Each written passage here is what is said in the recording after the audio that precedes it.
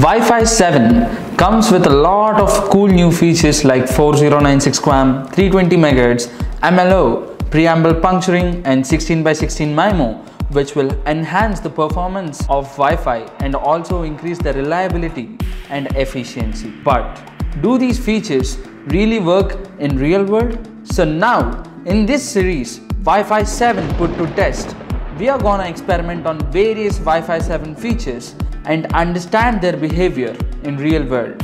So in today's episode, we are gonna experiment on 4K QAM. Previously in Wi-Fi 6, 1024 QAM used to encode up to 10 bits per symbol. But now in Wi-Fi 7, 4K QAM encodes up to 12 bits per symbol, which improves the PHY data rates up to 20%.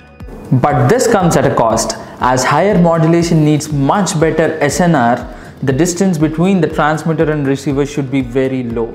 To demonstrate this trade-off, let us look at a simple example. Let us say Bob wants to say something to Alice and he starts speaking slowly. Then Alice should be able to understand what Bob is saying even if she moves far away from Bob. But now let us say Bob starts speaking faster.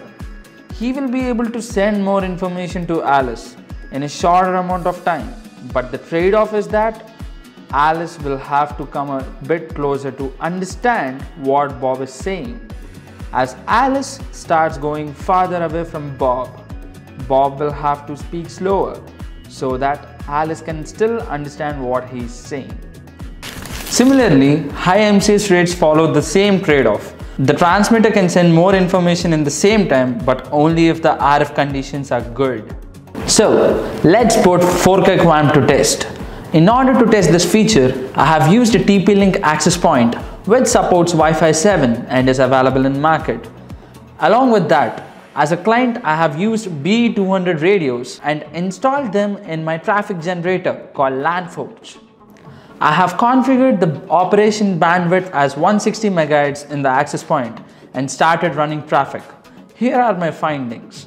In BE mode, the throughput which I have achieved is up to 2.4 Gbps, and I have noticed that the client is operating at MCS 12 and 13 while running the traffic, which comprehends the usage of 4096 QAM. I have noticed that the client is running the traffic at MCS 11 and the maximum throughput achieved in AX mode is 2.17 Gbps. So clearly we can see that due to the client operating at MCS 12 and 13, there is nearly 300 Mbps of throughput improvement in Wi-Fi 7 when compared to legacy Wi-Fi modes.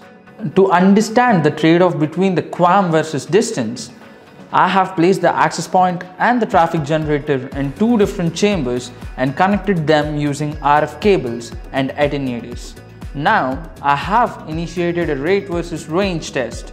So while running the traffic, we can see the MCS rates in the Wireshark and they are like MCS 13, but when the distance is increasing, the MCS rates are falling down, which is actually resembling the trade-off concept.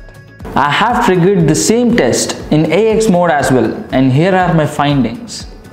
The MCS rates are constant up to -50 dBm in AX mode, whereas in BE mode, the MCS got dropped even at -40 dBm, which describes the significant trade-off between the QAM and distance.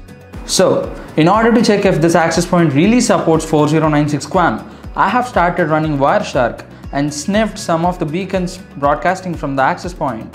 And here are these beacons. There are lots of new information elements involved in Wi-Fi 7, and some of them are EHT capabilities and EHT operation. So now in the EHT capabilities, there are lots of PHY information available regarding the radio used for the Wi-Fi 7 beacon to get broadcasted. So now in these 5 bits, I have seen the 1024 QAM and 4096 QAM in both the transmission as well as receiving the data is supported by the access point. Along with that, I have checked the MCS and NSS sets which are available for this access point to run traffic at 320 MHz bandwidth, and in that MCS sets, what I have noticed is like it supports MCS 12 and 13. So these are the things which I have noticed on the access point side. Now let's go to the client side. So, in order to check the client-side features, I have checked the association request frame that got generated while the client is trying to connect to the access point. And in that frame, I have seen the similar kind of file information in the EHT capabilities, stating that this client is capable of operating at 4096 QAM. So by this, we can come to an understanding that this access point and the client are claiming to be operating at 4096 QAM based on Wireshark frames. So in the upcoming episodes, we are going to discuss about various kinds of Wi-Fi 7 features and put them to test. You can find the link to download the pcaps in the description below. For more Wi-Fi 7 videos, stay tuned to Candela Technologies. This is Vishwak Sen signing off.